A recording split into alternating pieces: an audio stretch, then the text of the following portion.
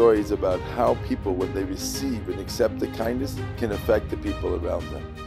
This week I would like to explore that moment in greater depth, because indeed it is a powerful moment that is able to bring a person to the highest of heights, or unfortunately to the lowest of levels. And I would conclude with a story that my Rosh Yeshiva Lev Baksetzal shared with us about when he was a youth, that I believe is very insightful into this very same moment. But first, the moment. The moment is when a person receives a kindness. So last week we had talked about how a person, when I was able to help him shake lulav and esrog, was motivated to talk despite being traked for the first time in 2 weeks. But another person was very dismissive when he wasn't able to receive that kindness. So that moment allows a person, when he himself receives that kindness, to become grateful and become motivated to be able to repay that kindness. And that moment can bring a person to the highest of heights. In fact, that is the only documented method that is recorded that Avraham Avinu used to be mekarev his whole generation back and to recognize Hashem. He would invite them to eat, and he would feed them delicacies. And when they were satiated and grateful, and they wanted to share their feeling back to Avraham Avinu, and they would say, "Thank you, Avraham Avinu, for that beautiful meal," Avraham Avinu would say, "Don't thank me. You must thank the creator of the food." And they would ask who that was, because that was the moment when they were grateful, when they were happy and appreciative, that Avraham Avinu was able to seize and lead them back on a spiritual journey and changed his entire generation. It is that moment that we have a mitzvah to bench and thank Hashem. V'achalto v'savato, the Torah says, and then uveirachto es Hashem alekecho. And in benching, we start off by being grateful for the food that we've eaten and are showing our appreciation. But then we go further, and we're grateful for the land that it was given, and we're grateful for the mitzvahs that Hashem gave us, all the way back to being able to ask for the building of the Beis Hamikdash and the bringing of Mashiach Tzidkenu. Because the moment that a person has received the kindness and the emotion that that generates is a portal to be able to lead you to spirituality and ultimately eternity. However, when that moment is thwarted and a person doesn't want to repay and doesn't want to be indebted to the person who has given that kindness, then a person will be in denial. A person will have to find a way to write it off, to say that person really didn't do me a kindness.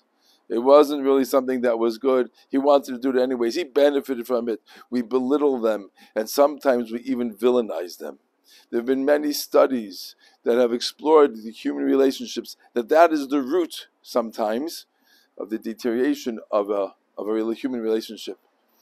Outward Mindset and other programs have really shown us how powerful that denial can be in ruining a human relationship. In fact, it also can ruin our spirituality, as we say in Kriya Shema. Those same words, v'achalta v'savato, we will receive anything from Hashem, and then the next pasuk says, Hishamru lechem penifta levavchem, then your heart will turn away, because it's that same feeling of gratitude that demands a response. And when we're not prepared to give it, we then villainize and go the other way in order to make ourselves not have that feeling of gratitude. And now for the story my Rosh Yeshiva used to share with us. When he was a young boy and he was in Shanghai as they were escaping the war, he became very ill. And when he was recovering from it, the Mashgiach, Rabbi Chazkel, saw that he needed to have extra nourishment and help. So he came over and he invited young Reb Leib to come to his house and to be able to eat there. He explained that the food that they received in those days in Shanghai was animal quality food, and there was still a lot of chaff in the flour and the oats. And therefore he explained that his wife knows how to prepare the food in a way that it is much tastier, more nourishing, and doesn't have those side effects. Reb Leib thought about it and he said, my father, who is a pharmacist, has been able to give me a certain amount of money. I will come, but only if I could pay. Initially, the mashgiach was put off. What type of audacity is that? To pay your mashgiach? I'm coming to do a chesed for you, and you decline by saying you want to pay. So the Mashgiach declined and went away. A little later, the Mashgiach came back to Reb Leib and he said, yes, you know what, you can pay.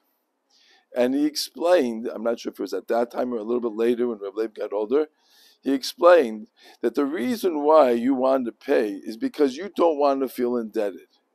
You don't want to have that moment that we're talking about when you receive a kindness, that it adds a compulsion, a required feeling of indebtedness. And that's what you didn't want, that it was cheaper for you to pay. And I realized, said the Mashgiach, that it would be a greater kindness, a greater chesed if I allowed you to pay the money, and therefore not to have that indebtedness. So we see again, it's that moment when a person receives a kindness that there is that required response, one way or the other. And as we have spoken about, it can either be a portal to ultimate heights, or when denied and ignored, can be a path to the lowest of lows. Our tefillah is that may we always be able to see the kindnesses that Hashem gives to us, and may we be able to have the ability and the strength to respond accordingly and reach the highest of heights. And may Hashem to continue to shower us with true chasodim, and chasodim tovim that have only good in them. And we will be able to come closer to Avinu Shebashamayim through only simchas, and be able to continue to give nachas to our Heavenly Father.